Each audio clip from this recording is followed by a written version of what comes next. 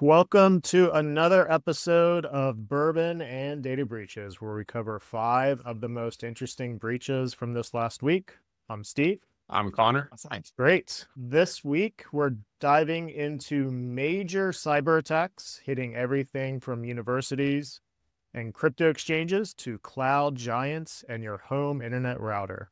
It's been a week of chaos. Let's jump right in. Starting us off, New York University hacked. New York University's website got completely owned and sensitive data was exposed for all to see. It's giving Intro to Digital Security Failure 101, and unfortunately, no one gets extra credit for this mess. Details are still murky, but reports suggest private student and institutional information were leaked online. Yeah, I mean, as a student, imagine if you're at NYU, studying a degree in cybersecurity, then you get to witness this. It almost becomes a real life example. Hopefully they can turn it into a teaching moment for those students. In all seriousness, I've been a personal victim of things of this nature. And what's unfortunate as a consumer of products like universities or telecom, where you're forced to provide, things like social security numbers, person-sensitive PII, to become a student, to become a customer for these critical services. And then as a result, you're, depending on what kind of information is compromised, you could have that impact you for the rest of your life. So these things do have real impacts on individuals. We see education being more and more of a target, shouting out to all of the students that were affected, as well as the faculty, and hope it's not as bad as it may sound. So someone hacked NYU's website and turned it into a kind of protest billboard, replacing the homepage with student test scores and cryptic top secret headline. Some say it was to expose racial bias in academic results. Others say it was just plain racist. It feels like a weird crossover between hacking and activism, or maybe just someone with something against the admissions office.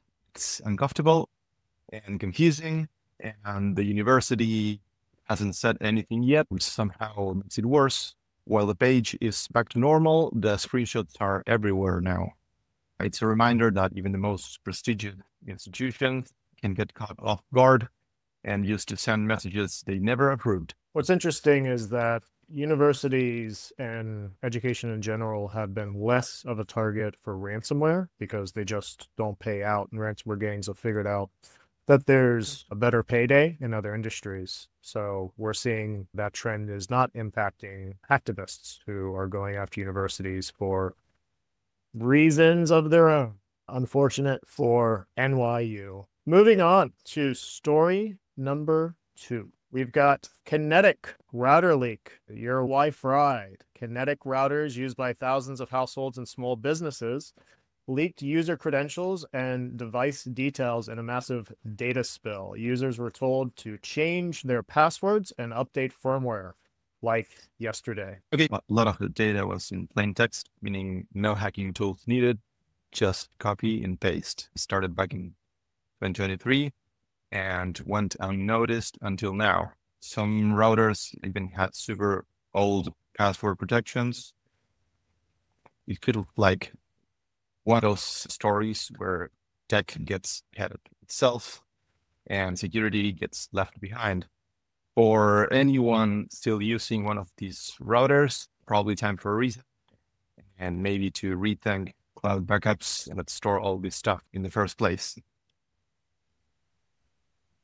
Yeah, it's interesting to hear low risk tied to this, right? I mean, obviously it might be, well, again, there's millions of users of these routers. I'm not sure this particular model and what the quantity is, but I mean, ultimately, any device connected to your Wi-Fi, no matter what it is, could be compromised. And when I think of things like this, hey, change your password, update the firmware. Great, doesn't sound that hard, but how many consumers are actually seeing the information that they need to do that, right? They may send out an email, but some people get thousands or hundreds of emails a day. There could still be hundreds of thousands or millions of these devices out there that haven't updated the firmware, haven't updated the password. Could be a nice continuous feed for some hacker out in Belarus taking a look at some ring camera footage or who knows what. Can't believe you would pick on Belarus on it. Belarus.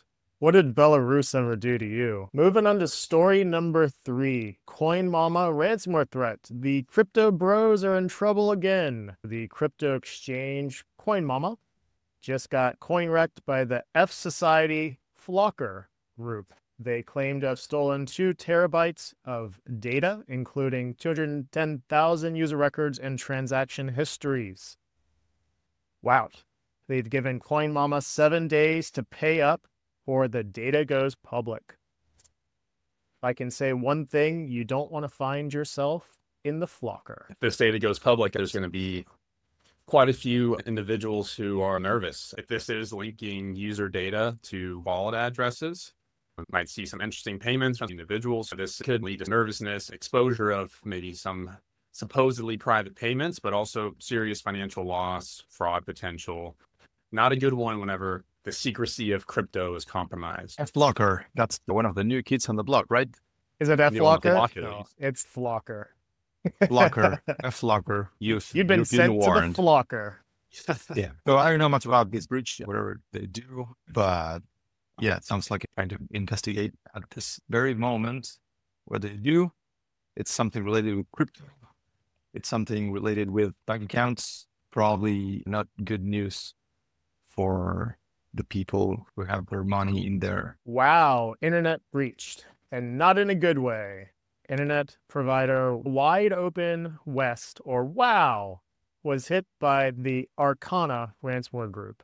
The breach hasn't been confirmed in full, but we're talking about a company with millions of customers and over 600 million in annual revenue. So yeah, this isn't a small internet company. You can see more from the Arcana security site, which is actually a ransomware site. Okay, this is one of the new kids on the block. They probably didn't expect that to be the hacker's reaction after reaching their system. Wow. And now customers are like, wow, I love it when my personal data gets auctioned off on a dark web forum. All I can say is wow. So WoW was not an ISP on my personal radar. When you think of ISPs, that's the gold mine for hackers, right? I mean, everything you need, addresses, payment information, browsing habits. Again, to Frank's point, it's something that customers would not be happy to see being trafficked on the dark web. So yeah, if this is confirmed, that could be a large attached to this event. Phishing attacks, theft, personal search histories being compromised, and potentially your grandma getting emails from googleprime.biz. Moving right along to our last story, and this one is a controversial one. Allegedly, Oracle Cloud got compromised. Allegedly. As you can tell, this one is being debated. Oracle is saying that nothing happened. Oracle customers are actually saying that something did happen. Either way, Oracle's traditional cloud infrastructure got allegedly compromised in what is shaping up to be one of the biggest cloud breaches in a while. Attackers claim they stole data from 6 million users, including SSO creds, LDAP, encrypted passwords, key files, and even enterprise manager access.